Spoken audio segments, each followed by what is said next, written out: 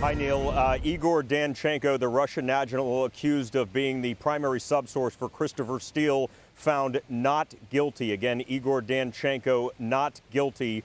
In a court, a jury of his peers, 12 jurors decided they would not put him behind bars or not find him guilty on 4 counts of lying to the FBI. Now, Danchenko was in the courtroom at the time. We don't know exactly if he breathed a sigh of relief. We had to come out and get this news out as soon as possible.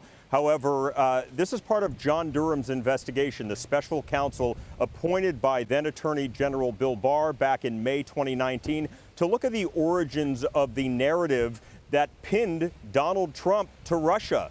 Back in 2016, early 2017, we covered extensively efforts by the FBI and others to investigate Trump.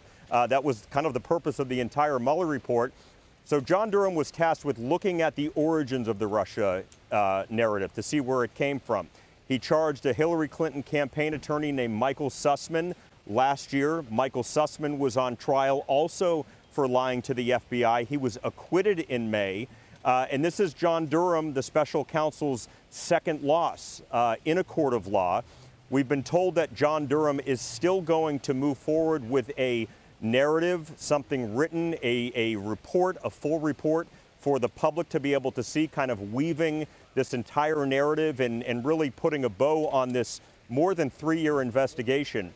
But right now we can tell you Igor Danchenko found not guilty on all 4 counts. Neil, jurors began deliberating yesterday at 2 in the afternoon, went for 3 hours, went all day today. We were kind of wondering what was going on today, and then about 40 minutes ago they had a question about a conversation that took place with an FBI agent.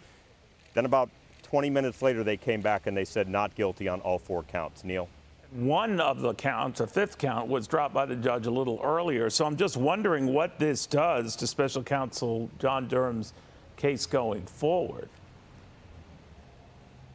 Yeah, we'll have to see what happens. And that what was dropped was a conversation that Danchenko allegedly had with a man named Chuck Dolan, who's a Democratic operative. The special counsel said that Danchenko spoke to Dolan and used some of that information in the Steele Dossier, that document that was, trying to take down Donald Trump. However, Danchenko's attorneys and the judge ultimately said Dolan and Danchenko communicated via email, so they technically did not speak. Therefore, Judge Anthony Trenga threw out that one charge on a technicality.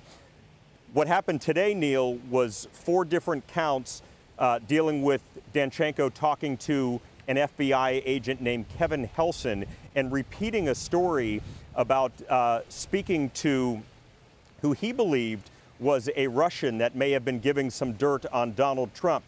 Well, Durham said that never happened. He said that Danchenko lied to this FBI agent 4 times.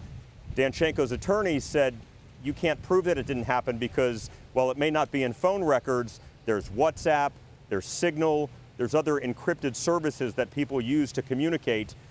Ultimately, it appears the jury believed what the defense team had to say. And I will add, Neil, the defense team did not even put on a defense. They not only didn't call Danchenko, they didn't even put on a defense. So when Durham and the government was done last Friday, Danchenko's team effectively said, we're done too.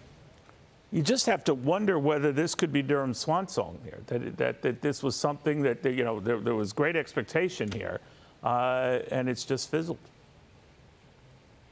Well, we don't know if John Durham's going to charge anyone else. And, legal experts have said it's unlikely because you look at the statute of limitations. We're talking about stuff that happened in 2016, 2017.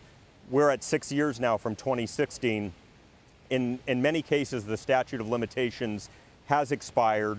So there's not a clear path to see if he's going to charge somebody else. But if not, and we've known this all along, that John Durham is someone that's very careful, that's very calculated, that pays attention to detail, and someone that takes his time. And I think from a 3.5-year investigation, we know that what happened today, may not be his final act. It may be his final act in a courtroom. However, we do expect some sort of narrative to come out, a final Durham report, just like we saw the Mueller report. And by the way, even though John Durham is a special counsel, he still falls under the branch of the Department of Justice and Attorney General Merrick Garland. And Merrick Garland, the AG, has been very hands-off, allowing Durham to do his thing.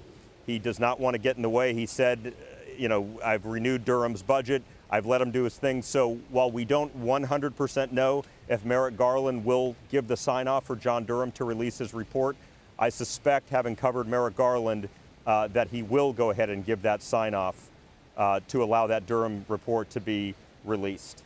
I'm just getting some information from Jake Gibson, our justice producer. He said Igor Danchenko hugged his wife, who was in tears, and again, not guilty on all 4 counts, Neil. You know, I'm wondering in the case of Merrick Garland whether, you know, by not intruding in the case, he's just letting, not that Durham's imploding, I don't want to imply that, but that this whole case might be imploding. What do you think? It's hard to tell, honestly. Yeah. It's hard to tell because there was a lot, Neil, that John Durham wanted to bring into this trial that Judge Anthony Trenga would not let him bring into this trial for evidentiary reasons and really other reasons. I think John Durham, if you would ask him, and I wish we could ask him, and I wish he would do an interview with us, but he's probably not going to do an interview. I wish we could ask and see if he felt like, you know, he didn't get a fair shake from the beginning, if he would do things differently. I would love to sit down and have an opportunity to talk to him. And, you know, we have the microphone set up right behind my shoulder here, and I suspect we'll hear from Danchenko's team. We'll try to reach out to Durham and his team, but likely we'll get some sort of statement from him, which is normal. I mean, the government typically does not come out and speak if they lose a case, so that's not abnormal if he doesn't speak. David, thank you very much. Hey, Sean Hannity here. Hey, click here to subscribe to Fox News YouTube page and catch our hottest interviews and most compelling analysis. You will not get it anywhere else.